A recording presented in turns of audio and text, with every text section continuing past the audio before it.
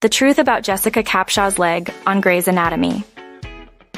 Jessica Capshaw is a talented American actress who rose to the limelight for her performances in several movies and TV shows. But her work in the ABC medical drama Grey's Anatomy was the one that helped her rise to the top.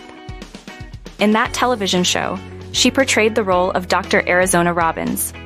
Her character was first introduced in the 11th episode titled "Wish You Were Here" of the show's 5th season, which aired on January 8, 2009. Although her character of Dr. Robbins was originally intended to appear in 3 episodes only, Capshaw's performance forced the show creator Shonda Rhimes' hands to continue Dr. Robbins' character arc for several seasons.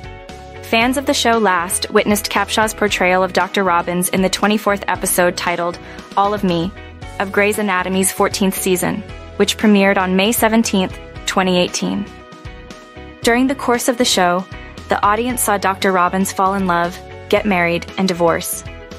Thankfully, she survived the crash, but 2 beloved characters, Lexie, Chyler Leigh, and Mark Sloan, Dane, didn't.